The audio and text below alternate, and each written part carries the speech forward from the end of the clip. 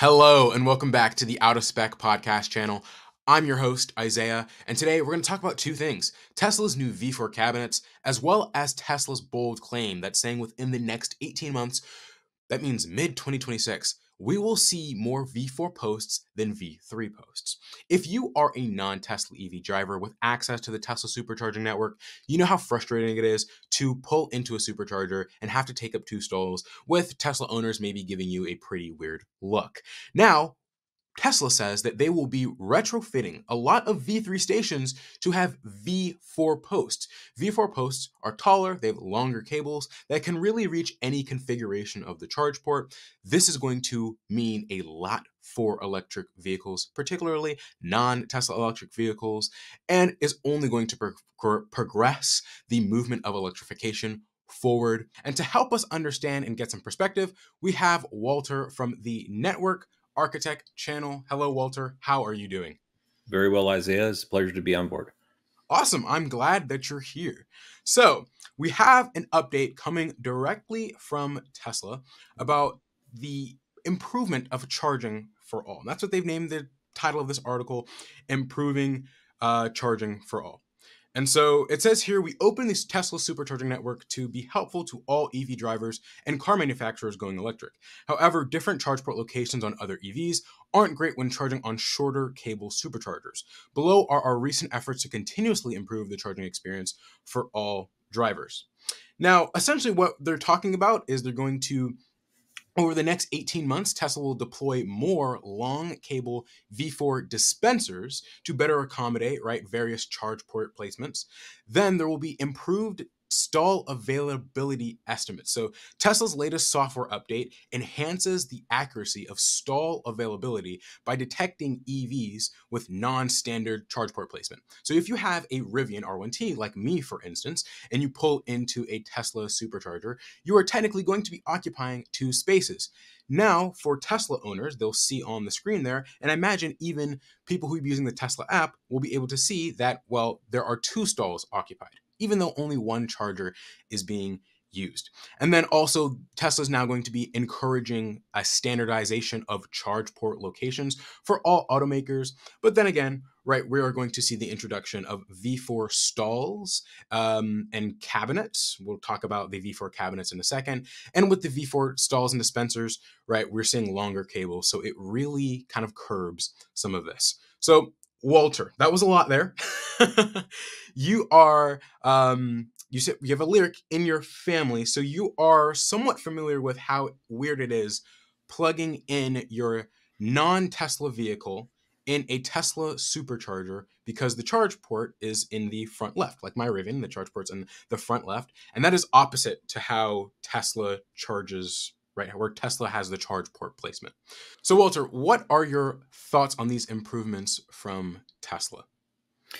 Yeah, so I was a both YouTube content creator and a General Motors owner who was waiting with bated breath for the Tesla Supercharger network to open. And there was a massive delay. I don't know if we remember the history here, but there was the dismissal of the Supercharger team, followed by some lagging responses on when the Supercharger was going to be open to General Motors customers. So I found myself at Superchargers quite a bit, trying to just check to see, because when Rivians got access, basically the weekend prior, there was a soft opening of sorts where Rivian owners were able to charge using like a Mach-E as their vehicle, and it would actually work because they were able to, the identification of the vehicle was already inside the ecosystem. And so they were able to actually charge.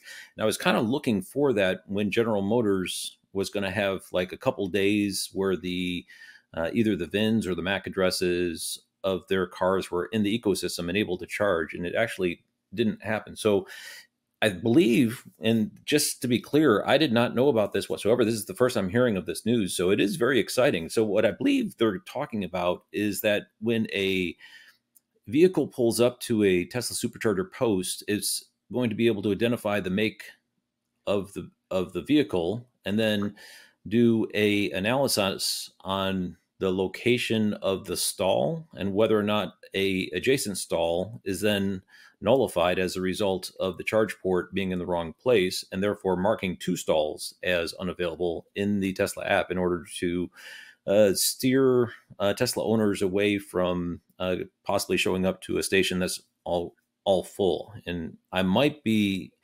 off the mark on there, but I think that's what I'm hearing. Yeah. And if so, that is a pretty clever way of trying to solve a problem that has been kind of like brewing now for probably about a year or so. And in my particular case, so I have a Volvo XC40 Recharge, which actually has the charge port in the correct location for Tesla Supercharger stall optimization, same as Tesla. But the Lyric, not only, as you say, is it in a similar location as the Rivian, but it's actually pulled back a little bit. So in order for me to get into a Tesla Supercharger V3 stall, I really have to nose in. And with the Lyric and the front cameras and everything, I could do so, but we're talking inches away from actually knocking over a pedestal. And what Tesla recommends is you go in between two pedestals and you kind of nose in, and that way you kind of protect it. So my initial impression is a very clever solution to something that has kind of become a simmering problem. You hit the nail on the head there with now telling Tesla owners, right? So they're not being now telling Tesla owners, so they're not confident in there being stalls available. And when they show up, there aren't stalls available. So this will hopefully curb that situation that we're currently seeing. Now, for your Volvo vehicle, you recently got Tesla supercharging access. We did, yeah. How have you had a chance to try the Tesla supercharger network with your Volvo? Well, it's actually further than that. I've been a longtime EVgo member where I actually pay every month in order to get discounted rates. And I'm getting ready to do holiday travel. And I looked at what I had available to me. And I've actually made a decision, actually just this weekend, in order to switch from EVgo membership to Tesla Supercharger membership. Wow. The price is the same. The membership price is the same. The discount you get as an EVgo member is a little bit steeper, but there's more Tesla Superchargers. So for me, that's really advantageous. Plus, they open multiple Superchargers really close to routes that I frequent with regularity. And so all those things combined, I switched from being an EVgo member to a Tesla Supercharger member just this weekend because my Volvo has the port in the right location. Now, my Lyric has 2 years of free charging at EVgo, including the Pilot Flying J stations. I don't know what I'll do once the free charging ends on the Lyric, because it's different to have a charge port in the wrong location, and there's several factors there. One of those factors I imagine being, right, the introduction of more V4 dispensers. Those dispensers, Tesla Supercharger stations with longer cables.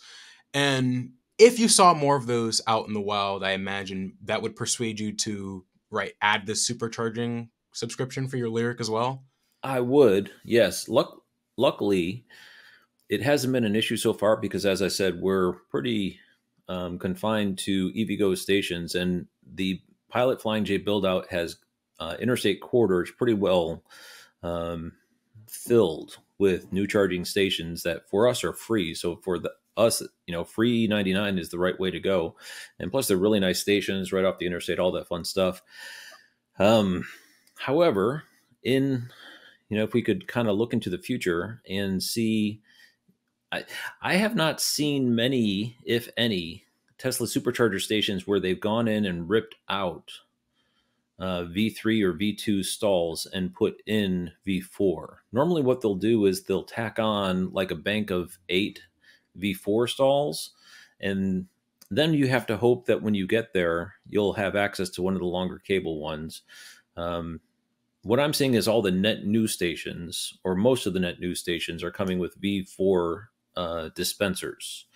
And there's so many in the ground now. Really what you're looking for is access to the ubiquity, being a Tesla Supercharger member. And if most of those are V3 dispensers, you're stuck with the short cable situation. And there's actually more to it than just the short cable, but we could stick to that one issue. So I'm actually curious to hear more. What other, I guess, problems with the size and the supercharger configuration for V3 do you see? Well, there's two things. There's One is the philosophy that Tesla brings to charging, which, because of the history, the goal of the Supercharger network was to provide a means for a Tesla owner to do road tripping and charge within their town conveniently and reliably. That was their mission. The situation has really evolved. Now it's a lot more driver focused amenities.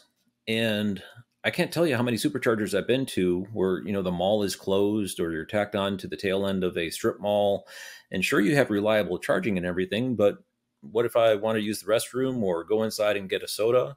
Um, Lots of times the site location selection has not been optimized like it has been. As of late, they've been doing a lot better job of it, but there's so many in the ground that are in these, back end of anchor mall parking lots and things like that. So there's that issue. But the bigger issue for me is me and my wife going on a road trip, stopping at a supercharger station. And I have to be candid. Some Tesla owners are frustrated that we're taking up two stalls. And the truth is, we're doing what Tesla says to do.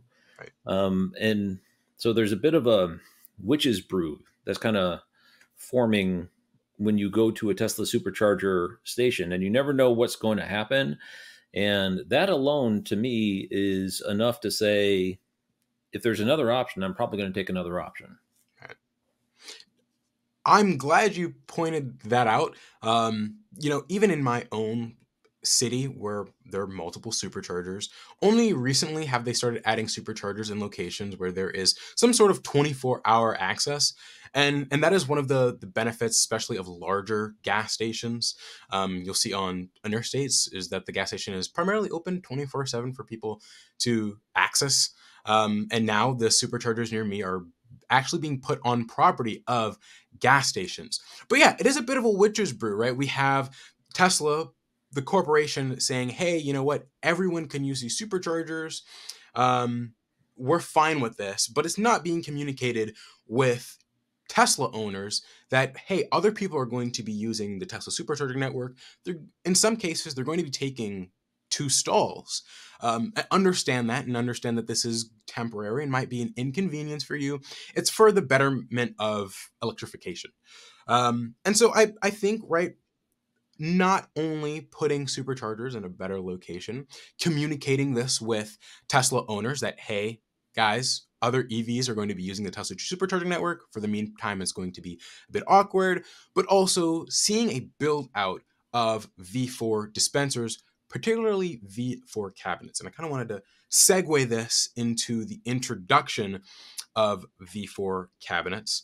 So recently, just a couple days ago, Tesla is now introducing the V4 cabinet. So right now, technically, the V4 dispenser that we'll see on screen here, this is just a dispenser. It's actually counted as the version 3.5 dispenser. So although in the community we'll say V4, it is really 3.5 until it gets the cabinet. And so in 2025, the first half of 2025, we'll now see V4 dispensers, here are these long dispensers, with the V4 cabinets, which should enable 500 kilowatts for EVs, and of course for the Tesla Semi up to 1.2 megawatts.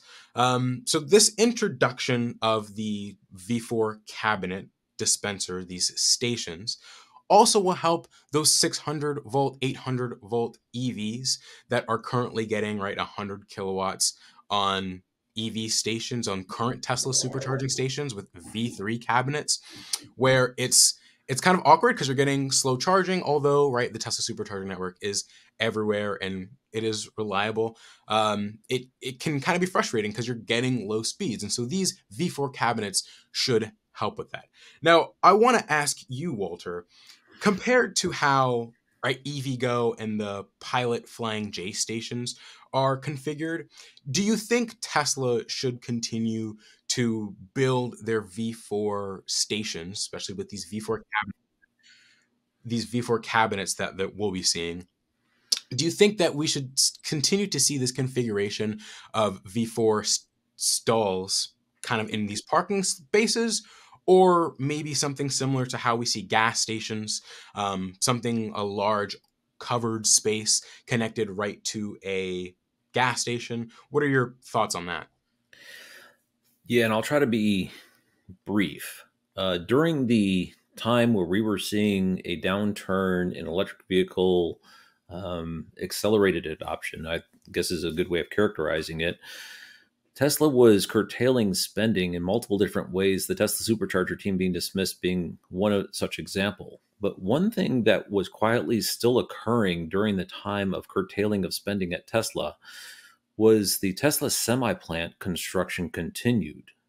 And it felt like it was being fast tracked. Like the Mexico plant was put on hold, but the Tesla semi plant was still going forward. So in this phase of what is uncertainty concerning the acceleration of electric vehicle adoption, and personally, I think it all boils down to the price of batteries, and nothing else really matters. If the battery prices are low, the electric vehicles are going to sell.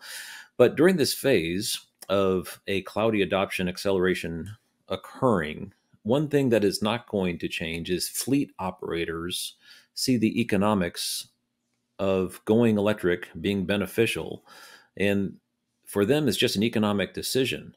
And the Tesla Semi falls into that. So I personally think that the V4 cabinet being introduced the way it was is a direct result of the Tesla Semi factory starting to get progress towards production, and they need a charging network in place in order for Tesla semis in order to be functional. Right. So the answer to your question is yes. I think you're going to see Tesla, or you're going to see tractor trailer types of stalls in new builds. Whether or not they have canopies or not is really in question. But I think at some point in the not too distant future, every Tesla supercharger station that is going to be put in is going to have V4 dispensers, V4 cabinets, and stalls in order to accommodate semis. That is a really good perspective. I didn't even think about it like that. With the ramp up of the Tesla Semi, right, you're going to need places to charge the Tesla Semi as it branches out and not, is collectively placed between California, right, where they have a couple V4 cabinets set up just for the Tesla Semi. Production will start, and they'll have to start, right, delivering these across the country, and you're going to need the infrastructure to support that. And it would make sense, right, to have these almost, I imagine, tractor trailer right sized chargers placed for these semi trailers. So that's a really good point. Thank you. Yeah, my personal opinion is that the fleet is going to remain a accelerated adoption just because the economics right now are unquestioned. And you see a lot of, like, the United States Postal Service is proceeding with their electrification plans. Of course, Amazon and FedEx, UPS, the list goes on. Walmart has recently announced they're doing the Bright Drop for their food delivery. So electrification in fleets is definitely continuing unabated. Awesome. Thank you so much for that perspective, Walter. I'm really curious to see how this actually rolls out, right? Tesla says, hey, we have this update here, but to see it in action is really what I'm hoping for. So maybe we'll provide an update and I can have you back on and we'll be able to talk about this further. But thank you so much for joining us today. Thank you so much, Isaiah. Awesome. All right. Well, thank you guys so much for watching. This is the Out of Spec podcast. I'll have Walter's information linked in the description below. Again, we hope to see you guys in the next one.